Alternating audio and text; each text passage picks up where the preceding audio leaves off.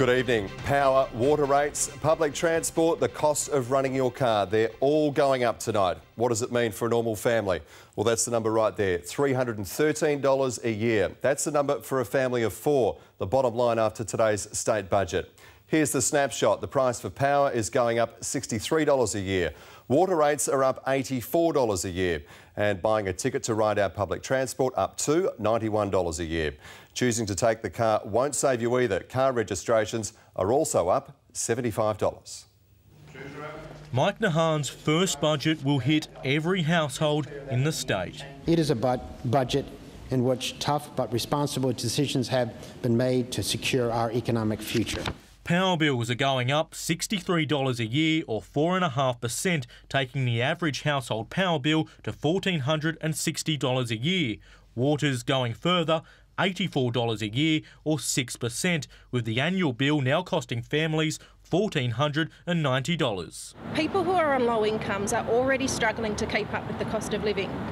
And the price rises announced today go above and beyond what was promised by this government to keep prices within the CPI. Public transport fares will go up by more than 8%, costing the average family an extra $91 a year. However, the governments will continue to heavily subsidise electricity, water and public transport.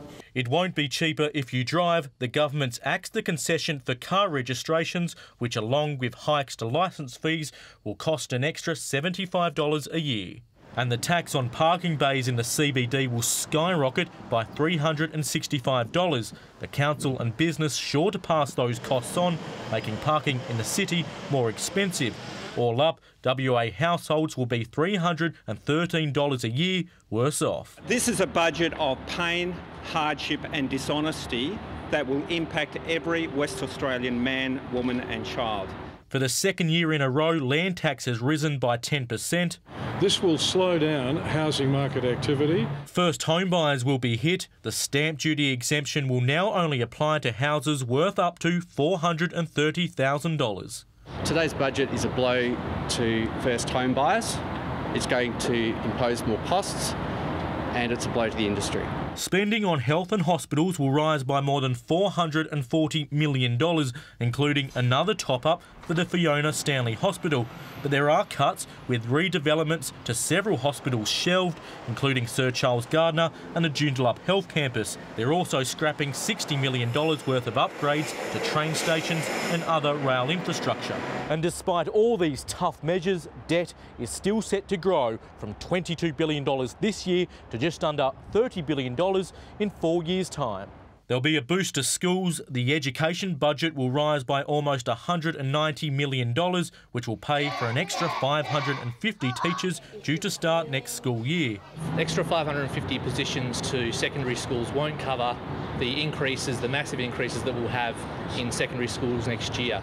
That's on top of an extra $1.2 billion over the next 4 years to build 16 new primary schools and 3 new high schools.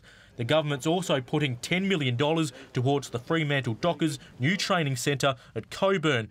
And we're still paying off Perth Arena with a final confidential payment to the builders BGC. Josh Yerger, 9 News. This Barnett budget is a tough one for families already struggling with the cost of living. We're getting a feel tonight for the reaction in the suburbs. Let's start with the north. Lee Steele is in Joondalup tonight. Lee, very much a family suburb and those increases add up. Yes, they do, Tim, and as you can imagine, the reaction here is not a happy one. A lot of people rely on trains to get into the city for work, and basically these fare increases will be felt a lot harder here than in other areas. If you're catching a train into the city and back every day, you'll basically be up for another about $100 every year. And a lot of people that I spoke to today say that they're already struggling to cut back on water and electricity just to make ends meet. I wouldn't expect anything different from the government at the moment. I'm not happy with any of their plans. As far as I'm concerned, the money's better in our pocket than what it is like developing like the Elizabeth Quay. I would still have to pay that, but then you hope that you get a wage rise and cover it, but you're always juggling. I don't water the garden. I mean, in spite of all the fact that we've had 4 months of very, very dry weather, I've had to just what I save all the water that we use. And water's up by $84 a year. I have to give up having showers. So this is the first of the budget bad news to Western Australians, and of course we've got more on the way with the federal budget next week. Tim. Thank you, Lee. Ben Hennessy is at Carousel Shopping Centre in Cannington. Ben, what are people telling you there? Yeah, well, Tim, many of the people we spoke to today were seeing these figures for the first time, and for the most part, they were disappointed with the more than $300 hit to the hip pocket for households.